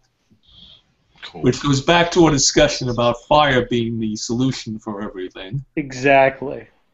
Have your flamethrower. Now, can we discuss the ending of that, or would that be a spoiler for everybody? You know what? If you've not seen The Thing, please turn us off. Yeah, it's only, what, 30 years old? Yeah. Yeah. Well, how do you interpret the ending? Is one of them possibly a thing, or is it just... What I heard is that... I got to go back and look at this. Maybe you can do this, Rick. What I heard was that you can see Kurt Russell's breath, but you can't see... Is it Keith David, the other guy? Yeah, I think it was Keith. You can't see Keith David's breath. Yeah. That's what I heard Carpenter said. I don't know if that's an urban legend or what. All right, so there are licensed official sequels that Dark Horse Comics did. What? Oh, we're back on this. Okay, go ahead. Thing. In which both John Carpenter and Keith David, not John Carpenter, but Kurt Russell. Thank you, Kurt Russell and the other character survive and go on to have adventures. Oh, there are. Oh, okay. Yeah. I'm sorry. I thought you neither were of them talking was about, And neither of them was a thing. Oh, that's good to know. But there are things out there. Oh, I can see that. Yes. Well, you know... Right. Is that canon, though? I mean, that might not necessarily be canon. Well, it's licensed, so, you know, does that make it canon, or does that just mean it could be, you know? It could be. I will tell you that I think they are better written and better stories than The Thing prequel. Oh, of course, yeah. Does that end with the dog running? It does. Yeah. Yes. Exactly ends with the dog. So, we didn't hear from Pete about the ending. So, I mean, we heard what you said. I mean, what do you... Well, I'm biased. Forget about graphic novels for a second and tell me what you think happened. If we were to cut it off then and there, frankly, I think that Childs is the least of your worries. Because if I were smart, if I were the Thing, and I can break into pieces, I break off a piece and I bury it. There's a very good story online. I wish I could remember the name of it, because then I'd just look it up right now. But it's free to read online. It's by somebody pretty reputable. I can't remember anything. Thank you, Fibrofog. It's a short story written from the viewpoint of the Thing. It's called Things. It's by Peter Watts. Okay, thank you. I think it was nominated for Hugo at one point, which is why it's pretty much available free online. But yeah, if you were this Thing, I mean, because remember, in a lot of throughout the course of the movie, a lot of these things escape into the wilderness, so to speak, and you don't know what they've done when they're out there. I mean, seeing the dog scene, the kennel scene, the Thing breaks through the roof and leaves. Well, if you're this Thing, my first insurance policy is I'm going to bury a piece of myself in the ice. Mm-hmm. And then I'll worry about whether or not I can take over this whole camp. So what exactly is the Thing? Well, I can't tell you. It came in a spaceship, right? No, let's speculate. It came in a spaceship. That is what both Carpenter and Campbell would like you to believe. Okay. I have a different answer. He's writing his sequel, prequel, or whatever. Yes. Okay, but just one thing. Do you know who Kurt Russell's character, McCreevy, I think that was inspired by? Yes. Want to tell us all, or let me? Doc Savage. He's a man of bronze in the original short story. Yep. Okay, so then why is there a spaceship if he didn't come in a spaceship? If it didn't come in a spaceship? Well, we have spaceships on this planet. Okay. You know, sometimes they just don't get off the ground. All right. Is the thing evil, or is it just trying to survive? All right. I can give one possible explanation based on that. My suspicion would be that it could have been an attempt to create a spaceship by the elder things, and what we're really dealing with is the Shuggoth. Yeah. Oh, darn. I would never have thought of that. Yeah, it's definitely Shuggoth. Like. Yeah. Well, we know that's where you're going, Pete. Yeah. Okay. So if you look at Pete, when, are you writing a story about this? oh my God. If you look at when Who Goes There was written, and Campbell, who at times is very critical of Lovecraft, it's almost as if Campbell is writing a sequel to At the Mountains of Madness. The one thing that you would have to rationalize is that, like in the movie The Thing, we really don't know what this thing's natural form is. Sometimes it looks like it takes a spider-like shape, but that might just be transitory. They're the guys who found it in the ice in the short story. It isn't this previous camp. Right. And when they find it, it looks like something with 3 eyes and tentacles for hair. Yes. You can see a picture of it in Barlow's Guide to Extraterrestrials. Yes. Because for those who don't know what that was a trade paperback. Was illustrations of famous science fiction creatures, including the great old ones from At the Mountains of Madness, the star-headed beings. Yes. Except I have the hardcover, but okay. I just posted the link on the message board that, for anyone that's interested, on my audio page, if you go scroll down almost to the bottom to Lovecraft influenced audios, there's a Who Goes There audio drama. And to be honest with you, I think that Who Goes There is a freaking awesome story. Yeah. And to me, it is one of those. If you've ever seen The Abyss or Leviathan or Deep Star 6, there was that summer of like 5 underwater movies where they're all trapped in a can and there's a monster coming to get them.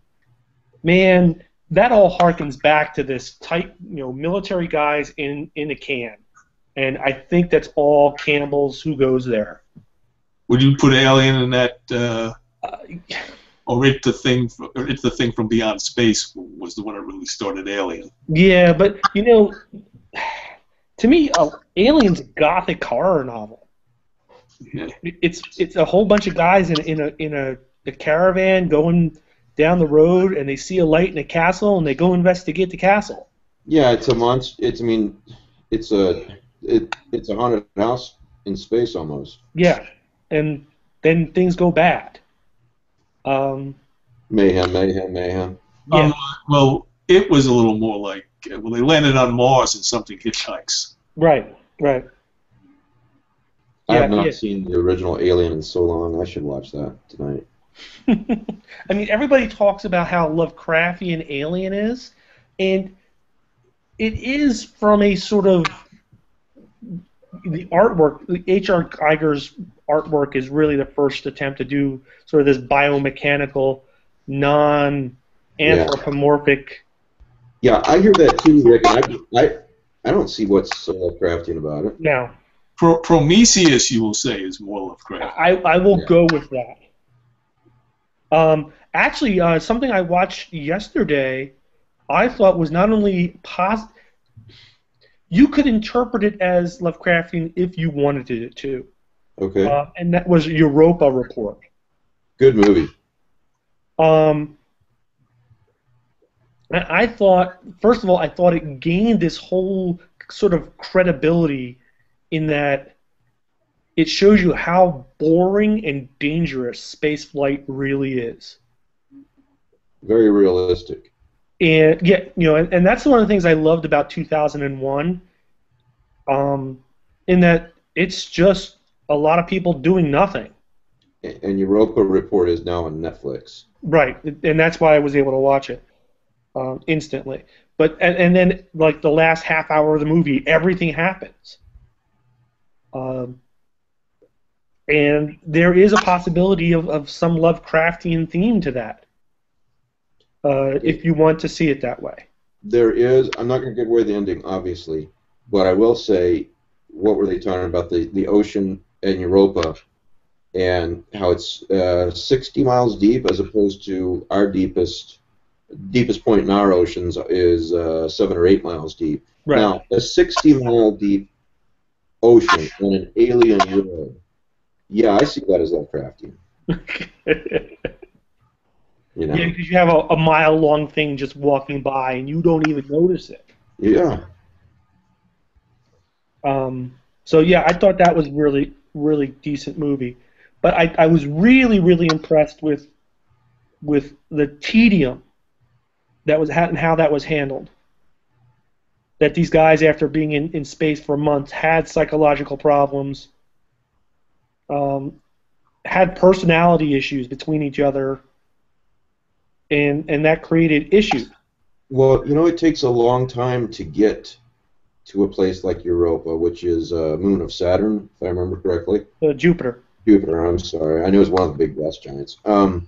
And most space movies do not...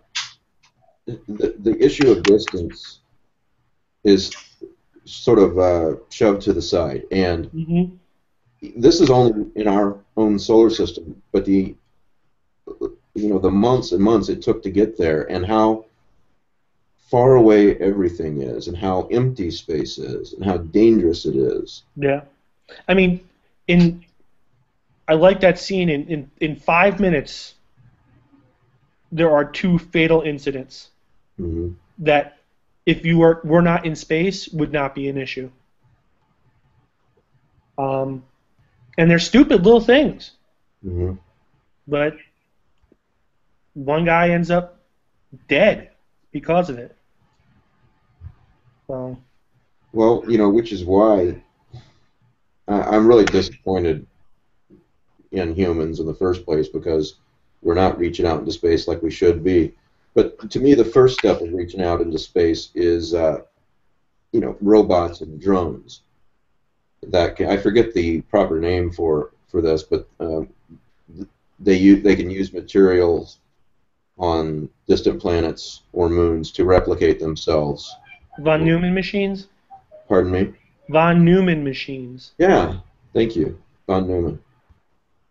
But regardless of whether we would have that capability for a long time or not, you and I are talking right now. We're hundreds of miles apart. Now, there's no reason initially for humans to go that far into space. We got cameras, and we can explore remotely.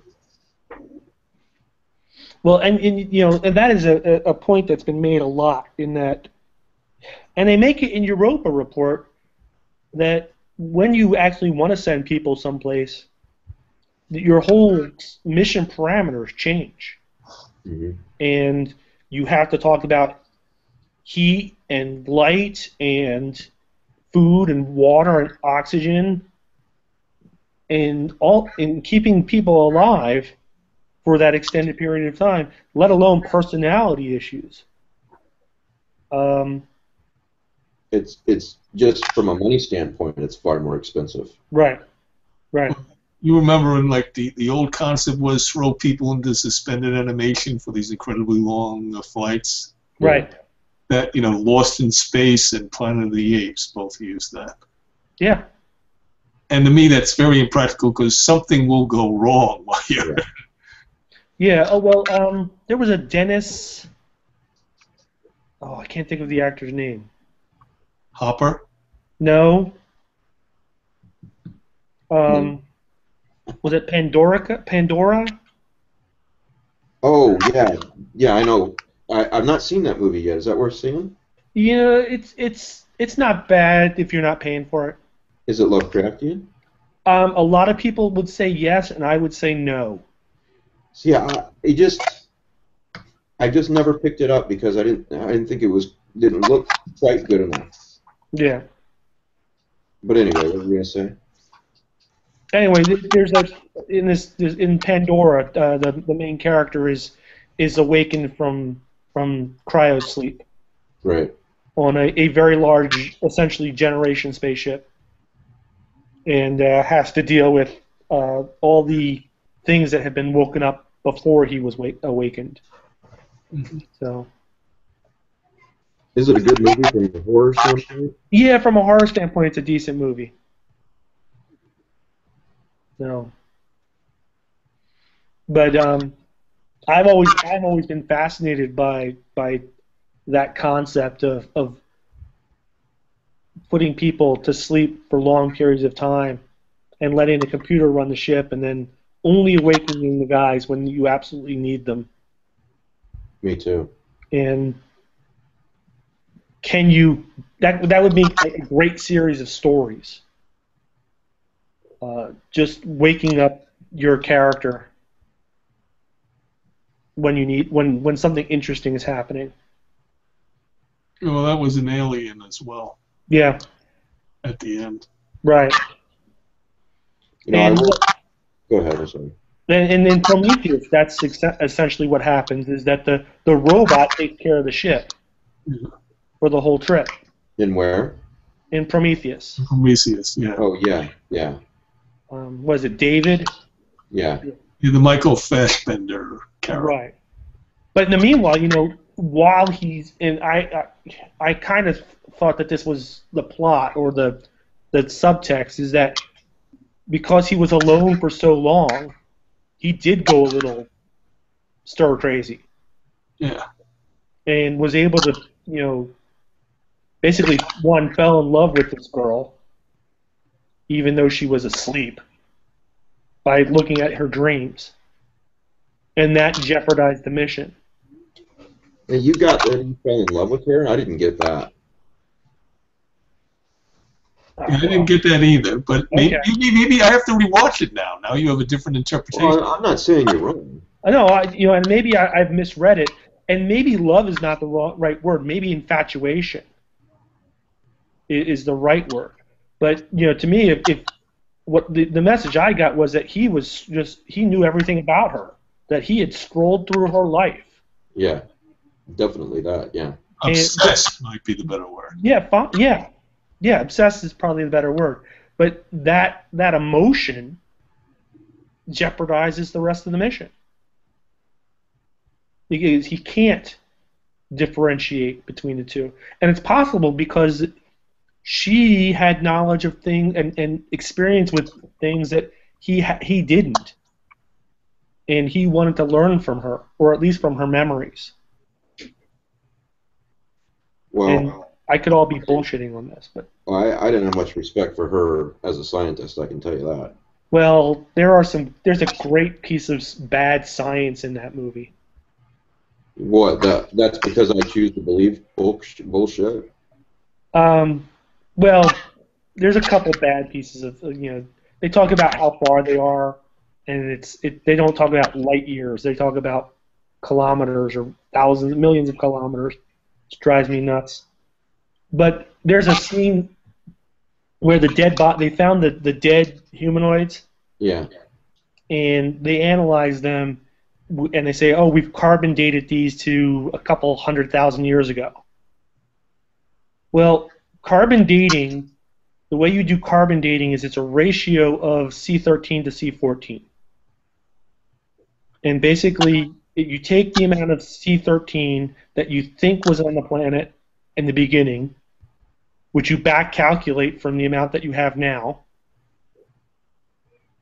and you ratio that to C14, and that gives you the decay rate, which gives you a kind of time step for how old things are. Oh, I see what you're saying. They have no basis to do that with. One, they have no basis to do that with on this planet. So good luck doing that in 30 seconds. And two, even if you did, it would only work if these people were tied to the carbon cycle on the planet. And they're not. They're spacefarers. Yeah. So you don't know the source of their carbon.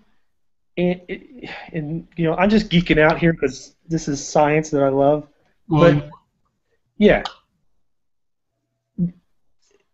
even in systems like when we do this with fish, you can see a difference in the C13 C14 ratio when fish live in a marsh or when they live in a canal. So when you do this with alien life forms that have probably spent the vast majority of their life living in a starship, you really have no basis to make any of those guesses. So they could potentially be millions of years old. Well, since you went into bad science, can I go into a bad peeve about an actual Lovecraftian movie? Yeah. Bad theology. I like Prince of Darkness, but there's a scene in there where Donald Pleasance is his priest and discovers he's been lied to all these years by the Catholic Church, and he's going into something saying, so at some point the Catholic Church decided hundreds of years ago that they're not going to admit the existence of an evil being. They're going to say that evil only exists in man. You're right. Being raised as a Catholic, I know that is totally false. Up until the 60s, the emphasis was on the devil. People did get burned at witches by the Catholic Church for reasons for centuries. And only after the Vatican Council did, in a de facto sense, the emphasis became that evil exists in man, even though it was never formally issued as doctrine, but it's what you got from the enlightened members of the Catholic clergy in theology class. Yeah. And they just ignored it. The devil got ignored in the 60s. Stephen King writes about this actually in Salem's Lot, when he goes into his priest character. So I was just saying, got that totally wrong. Yeah, I see your point. Overall, though, excellent movie. Yeah. I'm sorry, I missed which movie it was. Prince of Darkness. Oh, okay. Now, if you want to watch another John Carpenter film, please stand by because I can't even hear myself. All right. You notice that he generally does the music for all his movies. Yes, he does. And it's all very similar. Yes. But the thing I've got to look up if the thing is credited to Ennio Morricone, who did all the spaghetti westerns and a lot of other stuff. Right. And I'm going, even though it's somebody else doing the composing, you still get that dun, Yeah. little one note that kind of repeats over and over again to build up suspense. So if you want to see another really good John Carpenter movie, and it's a non-zombie zombie movie, Assault on Precinct 13, the original. See, I've never seen that. I've never seen that either, but I guess it's just shooting criminals instead of shooting zombies. Yeah, essentially they're locked. This bus full of prisoners takes a break at a police substation in a bad part of town that's supposed to be shut down in the next 24 hours. And they shut everything down early because that's what happens. And the criminal element in the area tends to attack the remaining cops in wave after wave after wave. So even though they're criminals, it's very zombie-like. Well, that's what you might call the Siege movie. Yeah. Which dates back. There were a lot of movies made during the classic sound era of Hollywood where you have the same situation, but it's the cabin on the frontier, and it's wave after wave of American Indians. In fact, it migrated over into television. Yep. I remember Bonanza was an episode like that, except I think they were in a cave rather than in a canyon. They had some guy prisoner, and every Indian in the world, it looked like, was coming wave after wave to attack the Cartwrights. Right. Right. So you saw The Fog, you saw Prince of Darkness, and you saw The Thing. Yeah, I've seen Halloween already, and All right. So, In the Mouths of Madness. I've seen that. Yeah. Okay. Yeah. Yeah, damn good movie.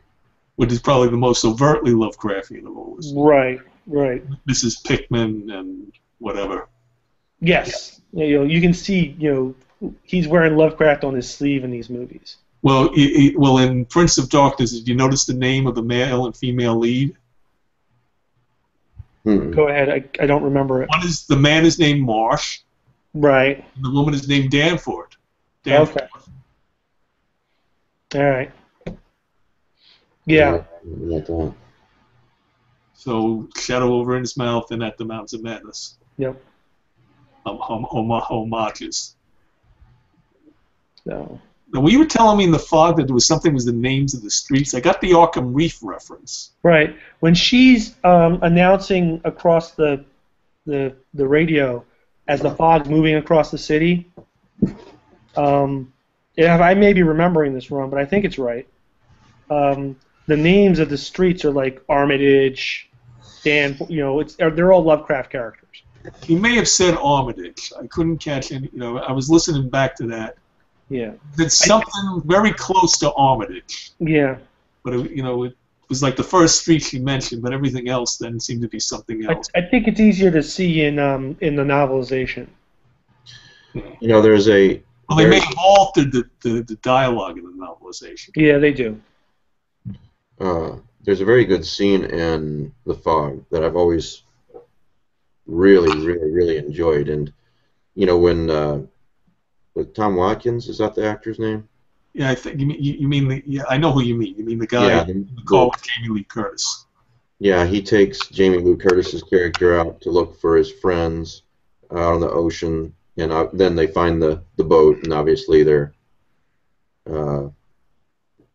dead and everything. But then while they're waiting for the Coast Guard, and they're sitting in the boat talking, and he tells the story of what happened to him, his dad. He tells the story of what happened to his dad when he was a kid. About the dad comes upon this ship that's empty and the coffee's still steaming in the cups. I thought that was a very, very good scene. I really like the atmosphere of that. So. The also good theme of that is the sins of the father, meaning your ancestors did something bad, and you hail them as heroes, which is very American, because if you look down on it, we were founded on an economy based on slavery. Yeah. Mike, I'm just going to say this right now. Kimberly Smeltzer needs to stop sniping from the peanut gallery and get on the video one night. Well, she's been coming on the games Friday night. So. All right. So, because she has some very poignant comments that need to be made. Yep, she does. So there you go, Kim. Yeah, well, now I can't decide if I want to rewatch Alien or The Fog or Prince of Darkness tonight. Or watch Dark Intruder for the first time. Yes, I should do that, yeah. I mean, it's only 58 minutes, Mike. Yeah, I'm going to watch it, I promise. It's not like, I mean, The Thing is, The Thing and Prince of Darkness were over 90 minutes. Yeah. I think so he did that for you. They were almost 2 hours. One was 102 minutes. I can't remember what the other one was. Yeah. Yeah, you're right. I need to watch it, especially before they take it off the air.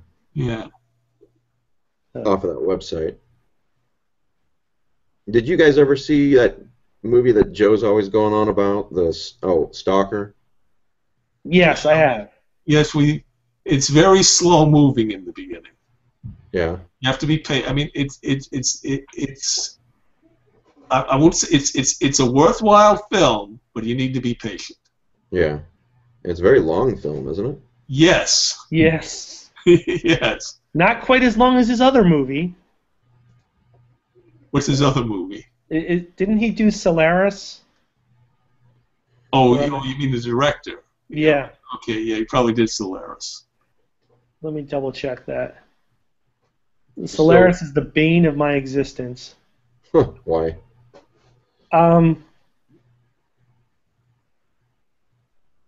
There's the original Solaris, which is I guess a Soviet film. Is and I'm trying to remember it. Based on a novel, a Soviet novel too. Yeah. It's a 1961 novel by Stanislaw Lem. It was made into a 1968 movie by Nierenberg, which is not the guy. Oh, and it was a 1972 film by Tarkovsky, who is the guy who did Stalker. And it's 165 minutes long. So it's very long. But essentially, this guy is a efficiency expert, and he's being sent to the planet the space station that's on Solaris because there's cost overruns. But you get there and there's like Greek pillars and statues and grandfather clocks, and which are very inexpensive. Exactly, and really easy to shoot into space, right? Right. So here's so it's sort of like ridiculous.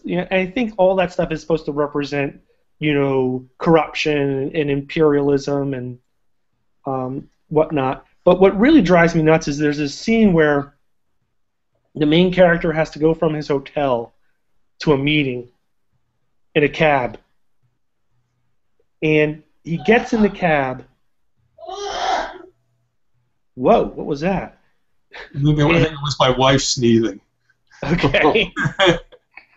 He gets into the cab, and sitting next to him is his wife, who we've already established is dead. So the point of this is that it's supposed to make you realize that this guy is haunted by the memory of his dead wife, which will become important later in the movie. Right. The problem is that they actually take the trip from the hotel to the meeting place in real time, which is about 35 minutes long. So you're just watching this guy sitting next to his wife, no conversation, driving through. The movie goes 35 minutes. Him just sitting in this cab with his wife. I swear to God. That's stupid. But it's a Soviet film. At this point, you want to leave. Nothing's happening. Exactly. But I can kind of see the exact same things going on in Stalker. Yeah. Well, sometimes, yes, there is. Sometimes you need patience to appreciate something. Well, right, and sometimes you just need a fast forward button. Well, I just remember when I was, I'm a big Dark Shadows fan now, but when I started to watch the series from the beginning, when I was a kid, and first of all, they weren't overtly supernatural. It took them a while to get there. But it's like, it's a soap opera. All these people are talking around and nothing happens. And even when I heard a vampire was on the show, I said, I'll watch it. I tuned in for the one night where Barnabas is only talking and moping around about how horrible it is to be a vampire and there's no fangs, no coffin. I just wasn't into that. That's quality programming. The only reason I got into it was my grandparents used to watch General Hospital before it. So they would watch it. So I was catching bits, when it was getting interesting. He had this girl locked in the basement, and when then I was going, oh, this is getting good. Let me watch it now. So, is Stalker Lovecraftian? Because that's why I would watch it. I mean, it's a little like the color out of space. There's something was a meteor hit. Right.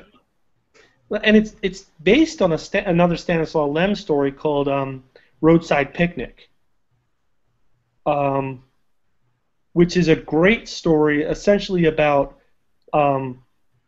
the search for alien garbage.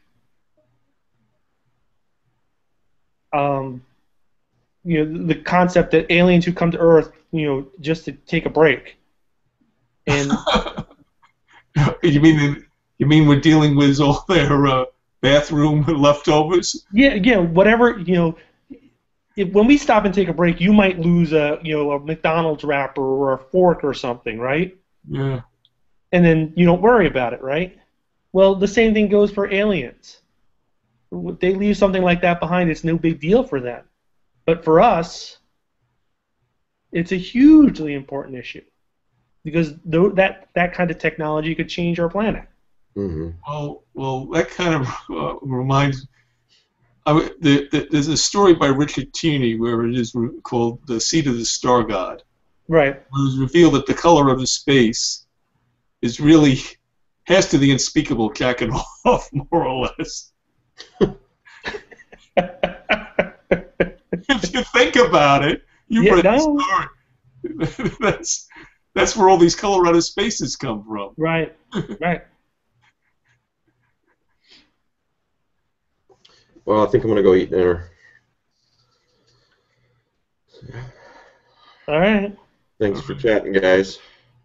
All right, and I will talk to you guys later. And yeah, Eric, I'm going to respond to your statement because I've done that, and I'll take care of it for you.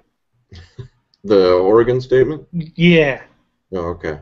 Eric, if you're really interested, you need to buy a copy of the forthcoming book, Neverland's Library, because it will contain my story, the rendition of Ephraim Waite, which will explain why sort of the fog takes place on the West Coast and not the East Coast.